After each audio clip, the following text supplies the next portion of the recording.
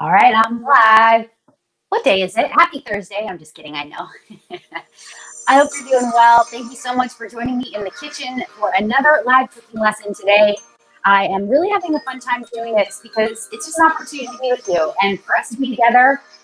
Yes, a lot of us are still social distancing and physical distancing, but I want to resource you. I want to provide easy and fun ways to inspire you in the kitchen to help you feel confident. So here we go. This is all plant-based made super easy, all right? So I'm a chef of 10 years and an integrative nutrition health coach. And what I love doing more than anything else is to help people really feel their best, to thrive in their body and then to thrive in their life as a result. So we're going to do that with a full food plant-based diet. If at any point you have a question, please write it in the comment box. I can see it. I'm looking at the screen here on the corner. If you want to say hello, give me a heart, give me a wave, please do that. I want to hear from you.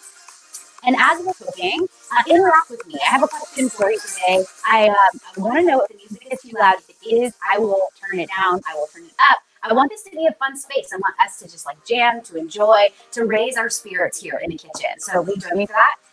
If at any point you have a cooking question, please, like I said, put it in the comments box, okay? So today we are going to make delicious, quick and easy homemade shortcakes. I'm going to show you just how easy it is to do. It only takes a matter of moments, and it isn't really that complicated because it's only using minimal ingredients. Ingredients that you can find very easily in market or you may already have on hand.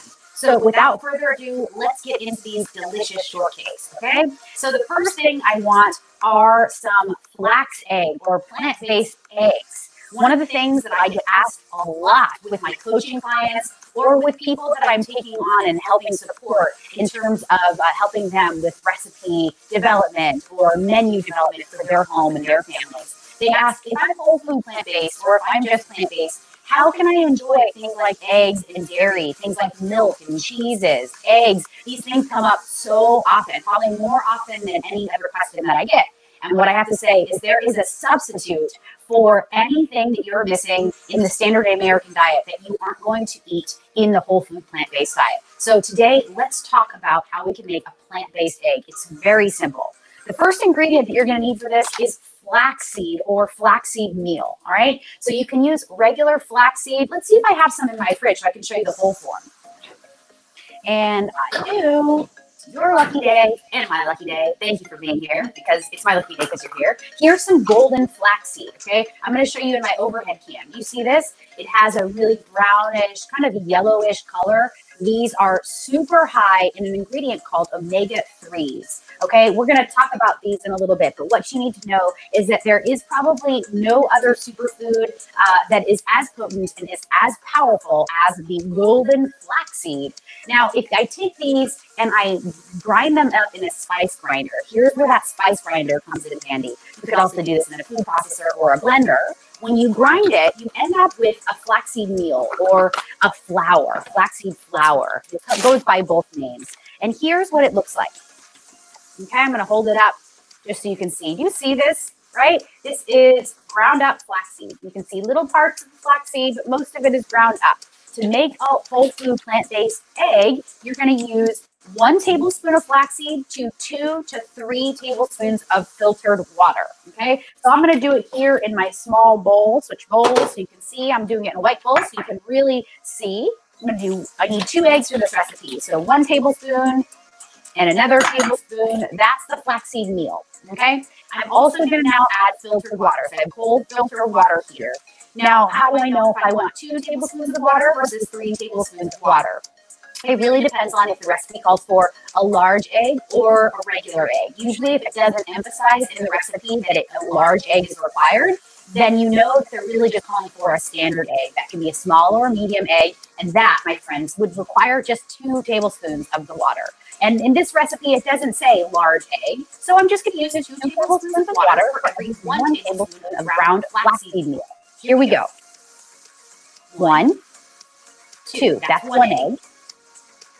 1, 2, that's another egg. Now, most important step, you can't forget this part. You want to mix this up. It's very important that you don't just stop here. And I'm intentionally showing you that I haven't mixed it yet, but I'm bringing it up to my camera so you can see. You see how one side is really, really wet? It's almost like over soaked in water, whereas this left side of the bowl here, see that? It isn't. It doesn't have very much water. That means that this is not well soaked, and what you're going to end up with is a flaxseed egg that's quite chunky and not so slimy. We want to kind of mimic that slimy quality of eggs, and the flaxseed ground up is going to absorb the water and is going to create a really nice, delicious, wonderful egg-like consistency. So mix this up. All you need is a little spoon, and then set this aside. This needs to rest for a minimum of about 2 to 5 minutes before we can add it to our ingredients, other ingredients, and add it to our recipe. So just put this aside. You with me? Right? So flaxseed egg. Again, it's 1 tablespoon of ground flaxseed to 2 to 3 tablespoons of water, depending on the size of the egg that you're trying to mimic here. And I really like to buy pre-ground flaxseed meal because it saves me a step. But it really doesn't take all that long to take a tablespoon of flaxseed that's whole, put it right into a spice grinder, a food processor, or a blender, and just blend it until it comes to a meal or a flour consistency. That's it. You know, you can also do this with chia seed. It doesn't have to be flaxseed, but flaxseed's going to give you those really high amounts of omega-3s. So yummy. I'm really excited for this. I love flaxseed egg because it gives you a nuttiness and a richness, and it gives you a ton of fiber. Eggs themselves don't have any fiber. In fact, animal protein in and of itself doesn't have fiber. That's the thing that it's missing. But with the whole food plant-based diet, we are loading up our system with fiber. And that is what is generally missing from the standard American diet. More than anything else, it is fiber. It's not protein. It's not anything like fat. It's not anything like any of these other macronutrients. It's the fiber. That's what's missing. So let's all get a little bit more of that. All right, you with me? Let's get to our next step. I'm going to use a clear bowl here, right on my overhead cam, right at my cutting board so that you can see what I'm doing. And let's go ahead and start with the dry ingredients, okay? So I want to use for my dry ingredients some almond flour. Now, there's 2 types of almond flour in market. There's this kind. It is the, let me show you first on my front cam, the Just Almond Meal. Here's what it looks like. And this is really just pulsed up ground almonds. You can tell because it kind of looks like there's almond skin in the bag. It's got this spotted, dotted look to it. This is fantastic when we want that almond quality, consistency, flavor. But if we're trying to mimic flour, here's another much better baking flour to use that's made with almonds and is still gluten-free. It's the blanched almond flour. Now, let me show you the overhead camera here. Again, both of these are from Trader Joe's. You can find these at Whole Foods, Sprouts, Mother's, usually Vons, Albertsons, Safeway. Any retailer should have an almond meal that's traditional classic like this one, and a blanched almond flour. This blanched almond flour is fantastic for baking because it doesn't have any of those skins on the outside. So it's not going to give you or impart as much of that almond flavor. And it's also going to mimic more like regular whole wheat flour would. So this is fantastic for baking. I like to keep both of these in my refrigerator at all times though, just in case I need, baking needs here or breading needs here. I love to do breaded tofu, breaded tempeh, breaded vegetables, eggplant parmesan, any of those things. I'll use my regular just almond meal, but any baking, I'll use my blanched almond meal. Okay, so I'm going to start with 2 full cups of this. You want to be really particular about this because baking is a science. So I'm going to grab my cup measure and I'm just going to make sure that I level it off. See what I mean? It's all nice and level. That's 1 cup. Now let me add the next.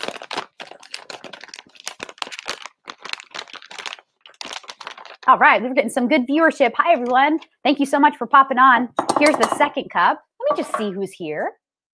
All right, Robin, Berta B, Marie Montoya, thank you so much for coming here. All right, you guys, we have now the next step, our leavening agent. It's really important. I'm going to use baking powder. I'm going to use 2 teaspoons of baking powder. I want to make sure this is double acting. Usually every single baking powder is. Here's what it looks like. And right on the tin, it should say double acting. And if it's important for you, go ahead and grab yourself a gluten-free baking powder. This one happens to be, not all are, so it should say right on the tin. Let me grab a teaspoon for this. I'm going to use a teaspoon measure. All right, so I want 2 teaspoons of gluten-free baking powder. 1 and 2. Remember, we're still on our dry ingredients. And for our last dry ingredient, really important, we want regular sea salt. So I've been super getting into sea salt, super getting into it. That's how much, like super. All right, so super getting into sea salt. It's really yummy. It's very fine. It imparts a very kind of mild salt-like taste. I can tell it's less processed. My body likes it better. I am still using kosher salt, but less and less now, especially for baking and things like this. I used to kind of use kosher salt across the board, but now that I've done a little bit more digging and research, I really kind of like sea salt a little bit better. So I'm using this for baking especially. A half a teaspoon. And I'm going to be really good about making sure it's level. I don't want to mound here. I don't want it to be overly salty. And there's no sugar in this recipe at all. So if I were to use sugar, it would be probably come at this step, but I'm not using any. This is going to be gluten-free, dairy-free, egg-free, and sugar-free. And guess what? Totally yummy. I mean it. Just stick with me and try this recipe. If you don't believe me, your taste will tell you that the taste will speak for itself, as I always say. So this is wonderful. It looks great. These are our dry ingredients. I'm just going to give this a mix. Now, I also want to make my wet ingredients, and I think what I'm going to do is just make a little mound and make the wet ingredients right in here. So to this, I want to add 1/3 cup of plant-based butter. Let's talk about it very quickly. You can use regular plant-based butter. I highly recommend Miyokos. We're going to put a little link here in the comment box so you guys can actually see the butter that I love. Danny, will you go ahead and throw that up there if you don't have a second? A Miyokos butter, we love it. You can get it on Amazon. It's going to come from Whole Foods likely. If you can't find it there, though, it is found at Mother's, Sprouts, lots of different markets, Safeway even, Vons, wherever your market is located, just go and check. It's usually in the butter section, and it's usually in a blue and white box, and it looks just like regular butter. It acts just like regular butter. It's fantastic. However, it tends to have a lot more ingredients to it. So you could use plant-based butter or you can use coconut oil. Today, I think I'm going to use coconut oil because I have it and I wanted you to see the difference. So here's 2 coconut oils. See? We got the green label here and we got the white label here. Both same brand, Trader Joe's happens to be. This green label is refined, meaning all of that coconut flavor has been removed from it. Okay? This is unrefined. It's extra virgin. It's delicious. It's coconutty. It's yummy. For this recipe, I'm going to use the white label. Okay. I don't mind that coconut flavor. So here we go. 1/3 cup. I have it already measured out right into my well. And then make sure you get every bit out though. Don't move to the next step until you have every single bit. Now, we want our final ingredient. It's that flax egg that we made. Let's take a look. All right, you can look at it now. See how thick this is? Thick and delicious. This looks fantastic. It is kind of like, has that kind of gooey, slimy kind of texture that eggs tend to have. We want that. It's going to act as a beautiful binder, a beautiful kind of like the glue to bind these shortcakes together. All right, so we've got the wet and the dry ingredients. Now, last thing I have to do is mix them up. At this point, you guys want to preheat your oven to 350 degrees, okay? Preheat it. Hopefully, you can do that before you start making these scones, shortcakes, excuse me, so that when it's ready to add to the oven, your oven will be ready for the shortcakes. It'll be hot and ready, and it will just need to bake for a few minutes. That's what makes this recipe quick and easy. So come prepared. Have your oven hot. I don't want to miss anything. Some escaped from my bowl, so let me grab that. And really, you can't over mix this. Because this is gluten-free, there's really not much to overmix here. But what I'm trying to do is incorporate the coconut oil. So just watch me do it. Let me give you the full look at what I'm doing. There we go.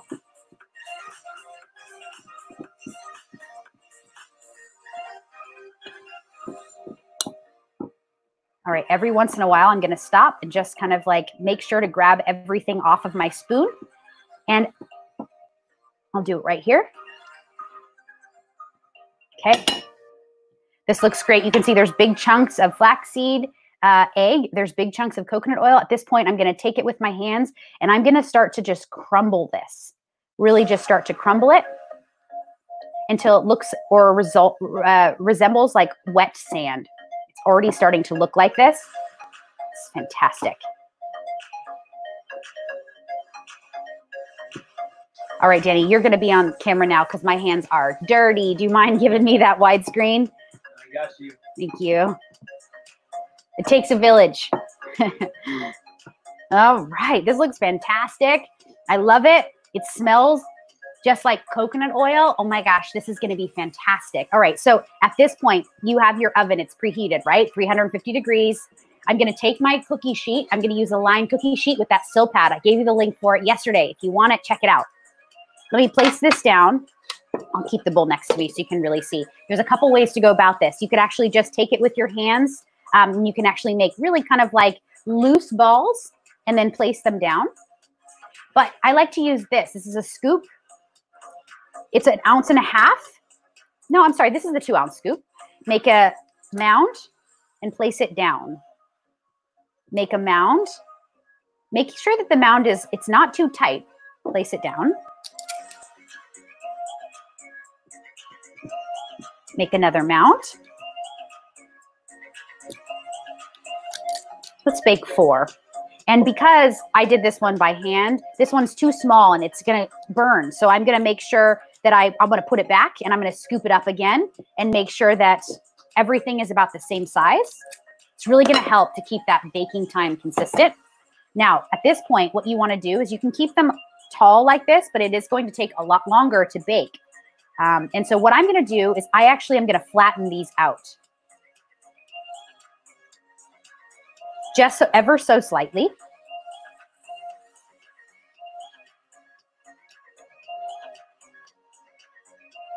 All right.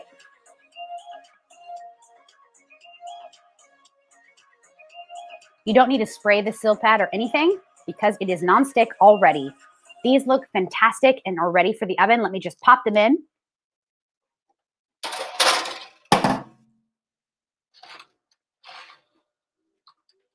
All right, I'm going to bake these for 12 minutes. It's really not going to take a long time. In the meantime, let's chat. Let's talk about some nutrition facts. I'm going to give you some resources and let's talk more about flaxseed. If you have any questions, now's the time. Ask. Let me just wipe my hands. I think I'm going to use a paper towel for this. Thank you, Tree. Thank you, Tree. I really appreciate you.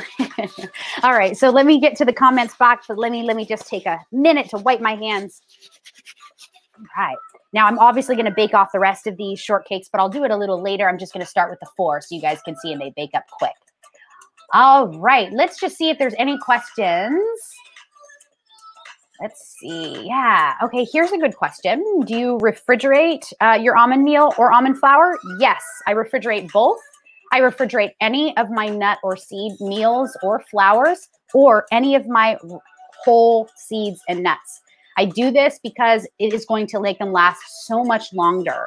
The reason I do this is because nuts and seeds are very high in oil. They're very, very fatty and rich foods, high in oil, high in fat, and that fat and oil can go rancid very quickly.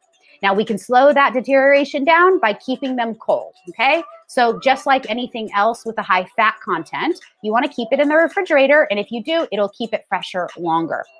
Especially nuts and seeds, I tend to be able to taste. They actually taste crispier when they're held in the refrigerator. So that's a great question. Thank you, Marie. Yes, thank you. That's a great little tip and comment. Roberta Baumgartner, my mom, says that she loves the Miyoko's butter at Trader Joe's. You can find it even at Trader Joe's now. It's fantastic. So I know that you love it, Mom, just as much as I do. And hey, if you can't find it, because hey, sometimes right now it's just hard to find certain things, remember coconut oil is kind of a standard ingredient you can get at any grocery store. So if you're really having trouble finding that plant-based butter, opt in for coconut oil. And usually there's going to be 2 kinds. So have both just on hand. They're both great for lots of different uses. Great question. Great comment, I should say. Hi, Charlene. Good to have you. Charlene was in our Plant-Based Made Easy month 2 program that we did, and it was really fun. Thank you so much. April is here. Hi, April. Let's see. All right, we got the link up. here's another question. Are white flax seeds bad? I think that's what the question is. Are whole flax seeds bad? I don't know what you mean by bad, but I'll say no, they're not. They're not bad at all. Whole flax seeds are fantastic. They're really, really good for us. But here's the thing. I think this is going to capture the essence of your question. Whole flax seeds are very hard for our human bodies to digest fully. So what that means is we can digest them, but they're usually not going to be able to be extracted of those micronutrients. Those are the vitamins and the minerals, things that are really, really kind of these smaller amounts, but really important vital properties that are needed in our daily diet. In the whole form, the body has a harder time digesting these and extracting them into the bloodstream. So when we pulse them, even just for a second in a spice grinder or a food processor, we have more access to these micronutrients. That's why it's really important to have kind of ground flax meal as part of your diet. So that, I hope that answers the question. Please let me know, does it? Yes, you got it. Okay, now I'm seeing your next comment, whole flax seeds versus crushed, which is easier for digestion. Yes, you got it. It's the flaxseed meal. It's the chia seed meal. It's the anything that's been broken up is a little easier for us, like I said, to remove all those nutrients. Awesome. Good questions, you guys. Thank you so much. All right, let's come back to it, you guys. Hey, I want to just talk about choosing our health. Hashtag choose health. Really, really important. We're talking about this day in and day out. More important now than ever before for us to continue to make health a priority. Why do I emphasize this so much? It's not because I'm just like a health nerd, which I am. It's not just because of that. It's actually because I know the power of our plate, and I want to introduce you to the power of your plate so that when we nourish well, we not only help our bodies to thrive, but our whole life can start to thrive. Our whole life can start to change when we actually prioritize our health first, and everything will follow. It's like a ripple effect. So let's talk about flaxseed meal in greater depth here. I'm going to share my screen. Let's see here. Yeah. All right. Look, I want to share this with you. You guys see an infographic in front of you. We talked about omega-3s. So here's my plea to you. I really hope that you'll consider choosing better omega-3s, please. Here's the rundown. I'm not going to go through every single bit of this because it's quite hefty. There's a lot of information here, but what are omega-3s? They are fatty acids, fatty chain acids that are derived from this ALA, and it's converted into these other fatty acids, EPA, DHA. We hear a lot about these things, but very few people really know what they do. But I'm going to just jump you right to the most important part. Let me just reveal the most important part, which is they're super good for you. Flax seeds are the highest amount of omega-3s that we can consume as humans. The adequate intake amount for women is about 1.1 grams per day. And for men, it's about 1.6. It really depends on your body size, though, and what you're dealing with. You can simply kind of put on a measuring scale, a weight scale, you can actually take a tablespoon or so and get to 1.1 or 1.6 grams. So it's important to do that if you're interested. But I say, and I've read oftentimes, anywhere between a tablespoon to about 2 tablespoons of ground flaxseed meal a day is really kind of great for our health. So that's a very easy thing to do. You can add it on top of salads. You can put it on top of soup. You can put it in salad dressing. You can mix it in as like a thickening agent, kind of like cornstarch. You can use it as a plant-based egg. Lots of uses for these things. And of course, one of the easiest ways is you can throw them into baked goods, like truly not even as an egg, but like throwing them into baked goods for extra flavor and extra fiber. That would be totally fine. And as you would just throw that into your dry mix, like a dry ingredient, as opposed to then using them as an egg. You could even use both. So lots of great uses for them. There are other great sources of omega-3s in edamame, in walnuts, in black beans and kidney beans, and in winter squash. That was new for me. I didn't realize that until now. And I'm just going to put in front of you that, look, there's a photo of a fish here. Why not me? You know, we always think that we can get omega-3 fatty acids from fish. Well, we certainly can. But what we're going to get with that fish is a couple other things. contaminants is the biggest thing from the water pollution. Big thing. And the other thing is that fish does not have any fiber. So while we're extracting those good fatty acids, we're never going to get any of the fiber that we're seeking. And truly, most Americans, 90% of us, are deficient in fiber. If you switch to a whole food plant-based diet, though, that's the number one thing, the number one macronutrient you'll get in abundance with plant foods. So I hope that that helps you out, kind of answers the question for you. I'll leave that up for a second. I'm just going to check my shortcakes. Oh my gosh, these look so good. I'm going to flip them.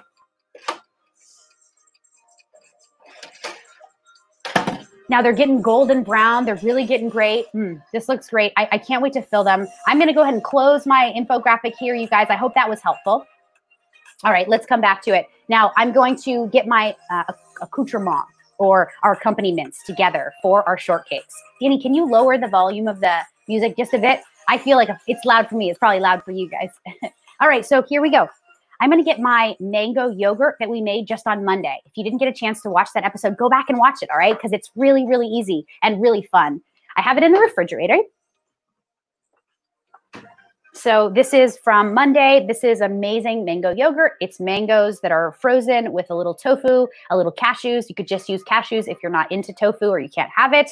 Mixed up together, a little bit of salt, just delicious in a high-speed blender. It gets super smooth and creamy. It's yummy. And I added 2 probiotics to this. So it has a ton, about 60 billion CFUs of probiotics because we've added them with a probiotic capsule that we opened and dumped into our yogurt mix. Really easy to do. So we're going to actually make these kind of like grilled stone fruit yogurt shortcakes, okay? Like, you know, strawberry shortcakes, but we're going to use our grilled stone fruit from yesterday. So we have some grilled stone fruit here that I made from yesterday. We have apricot, we have peaches, and another apricot, right? We added just some quick grill marks to them by adding them right to a hot grill pan. I let it come up to temp first. I didn't add any oil to the grill pan. I left it just regular as was.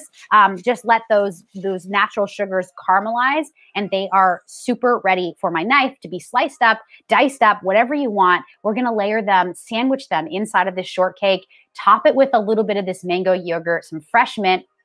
So good. Let me check these shortcakes. Oh, man, these look fantastic. And they didn't even take that long. Look, they didn't take long at all. I'll take one here.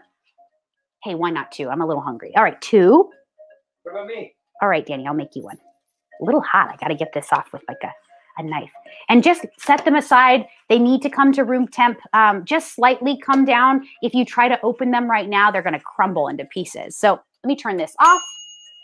Let me put my other shortcakes aside. All right, so we've got our stone fruit, we've got our yogurt. Let me grab a big spoon for this. I want a long spoon. I keep this in a jar. I date the jar. This is 6/15/20. I know this yogurt is gonna last me for about 5 to 7 days, but I'm telling you, it won't even last that long in your refrigerator because you're gonna eat it quicker than that. It's that good. All right, so I'm gonna take my spoon, place it in there. Now, let me just slice up these peaches. Honestly, if you watched yesterday's episode when I grilled these peaches, the stone fruit, the peaches and the apricots, you know that it didn't take long. You can see I kept the skin intact, and I'm just going to dice these into small bite-sized bits. You can keep them in slices as well, but my shortcakes are rather small, so I want to match that with small bits of apricot as well as peach so that I can get a little apricot and peach in every bite.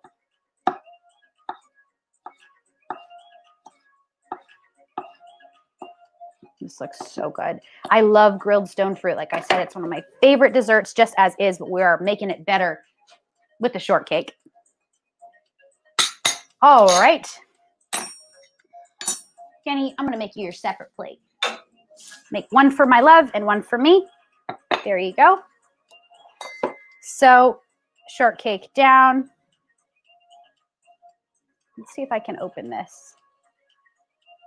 It's kind of going to crumble. Probably it's going to be hard to open it. I'm not even going to try. I'm going to keep it totally whole because it's too warm. Promise you, if you let these come to room temp, though, they'll be great. But we're going to keep them whole. We're going to do a scoop of this yogurt, just like you would whipped cream for a strawberry shortcake, except for we're being smart about this because we're using mango probiotic protein-rich yogurt. It's going to be even better than a empty calorie, fatty whipped cream that isn't going to do anything for our health but make us not feel healthy.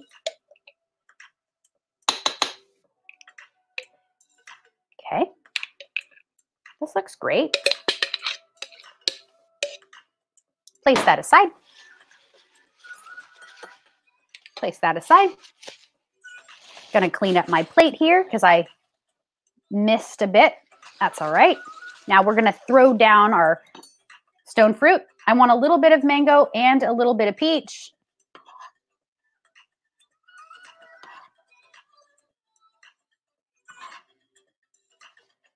Yum, this looks so good. I don't know about you, but I am like a quick bread fiend. I love my shortcakes. I love my biscuits, my scones, my muffins. I love all of that stuff. It makes me feel good, especially if I can make a healthier version. These look fantastic.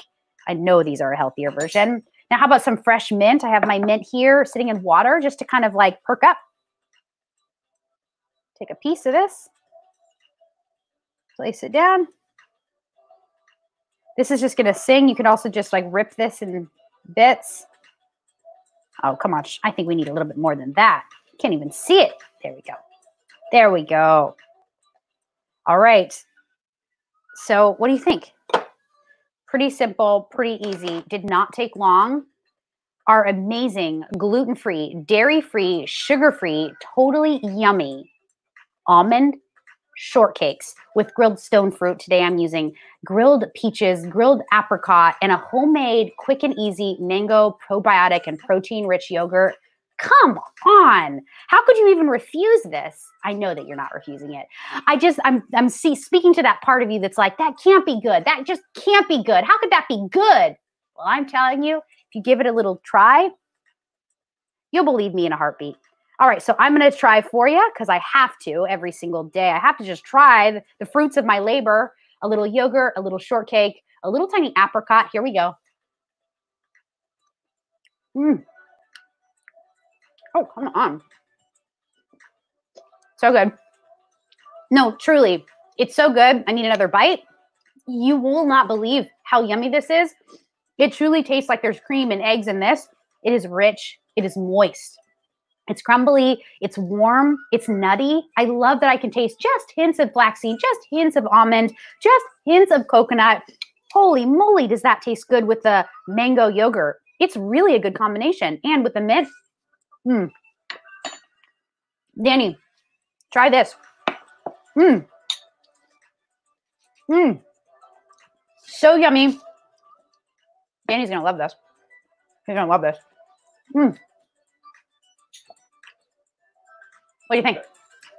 Breakfast, lunch, and dinner. Breakfast, lunch, and dinner. That's a happy guy right there. I'm a happy gal. You gotta stay hydrated. You guys try this recipe, will ya?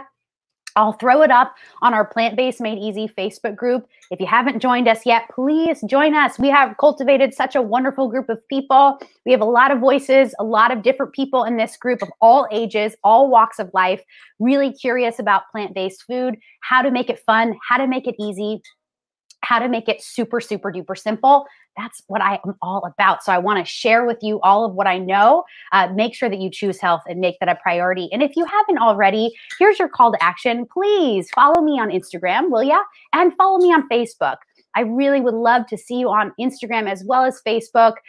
We're really doing a lot with these live streams every single day. And if there's something that you want to see, please reach out and let me know. We always love to take your comments, your questions, your suggestions. I want to actually cook food and prepare food within my means. If it's something that you want to see and that I can provide for you, I am super happy to do a live cooking lesson. So use me as your resource, okay? It sounds like there's a lot of wonderful movement here on the comment box. Kent, look, there's a wonderful bunch of questions here that I'll address afterwards because I think we're right at this moment here, right at the end. I want to just thank everyone for being here. We got a lot of good love. Thank you again, everyone, for joining us. I love that some of your family members are interested in going plant-based. Some of my family members have gone plant-based. Let me just tell you really quickly. Now, so far, I'm keeping a tally. My mom, my dad, my stepmom, my stepdad, my grandmother, who's 83, and my aunt have all gone plant-based. Totally, 100%. They're all plant-based, completely vegan. It puts a smile on my face to know that we are really creating a ripple effect. I've decided to go plant-based, and look what's happened just within my own circle. And that is what you can do too. Me too. And Danny, hello, I can't even forget. Danny, hello. Well, Danny eats what I eat, so there you go. You guys, thank you so much for being here. Come back for more tomorrow. We are going to make an amazing Friday fruity pizza. Yes, I said it. I'm making a fruity pizza on Friday. We are going to make a crust from oats and delicious, amazing fiber-rich ingredients. We're going to top it with the last bit of our mango yogurt and some more fruit. I'm giving you all the ways and uses for this delicious yogurt, you guys. I hope you caught the theme here. So tomorrow, please come back. We're making Friday pizza. It's fruity. It's yummy. It's so good. If I can't see you tomorrow on the live stream, you can always watch any of the replays, you guys. And let's see. Well, go out there. Have a wonderful rest of your day. Keep it loving. Keep it fun. And most importantly, keep it magical. I'll see you tomorrow. Peace out.